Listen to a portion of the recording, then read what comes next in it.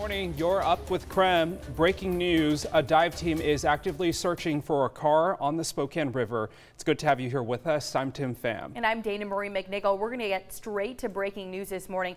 Parts of East Upriver Drive are now closed and multiple agencies are on scene.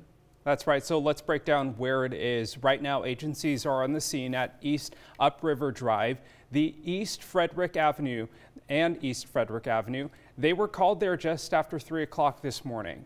We do have our Nicole Hernandez. She's there live right now with the latest. Nicole, what can you tell us about any updates you've received?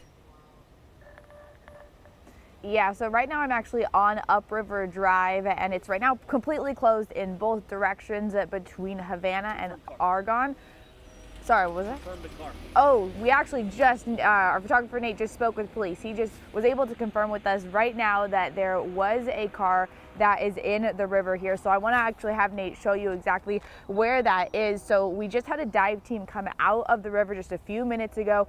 They were swimming around this general area. You can see that orange marker in the water. That's where they marked. So again, police just confirmed with us right now that there is a car in the river. Assuming underneath that marker or in that general area, that's where that dive team was swimming around and searching just about 10-20 minutes ago. About 10 minutes ago is when that team came out of the water. The boat that was in the water also sped down the river.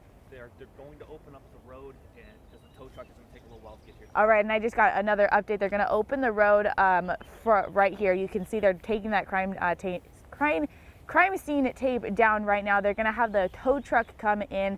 So that's all information that we're just getting by the minute here right now. They're taking on this crime scene tape. The road will open back up. They're going to get a tow truck in here to get the car out of the river. We've seen several sheriff's office cars leave the scene.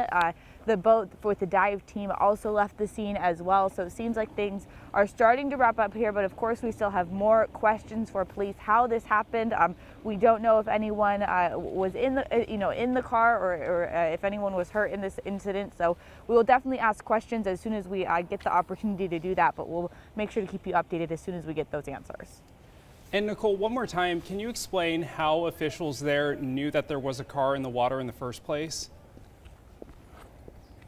Yeah, so there was a witness who actually reported that they thought that a car went into the river. So they came out here, closed off the road, sent the dive team in, and that's when they ended up finding that.